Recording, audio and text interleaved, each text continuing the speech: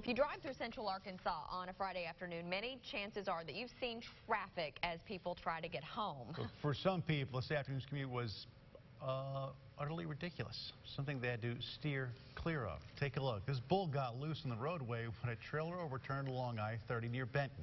Happened around 2:30 this afternoon, forcing the westbound lanes to shut down. People who were in the area had trouble believing what they were seeing. We were just minding our own business. Next thing you know, we look out the window and we see a bull running on the highway. Yeah, and you saw it there. The RDOT says that all the westbound traffic along Interstate 30 reopened around 4 o'clock this afternoon. Police say that bull was detained safely, and I imagine he had a good day. Good news there. Well, he had a little bit of freedom. He wasn't hurt. You know what they say. We won't say it here, though. Okay.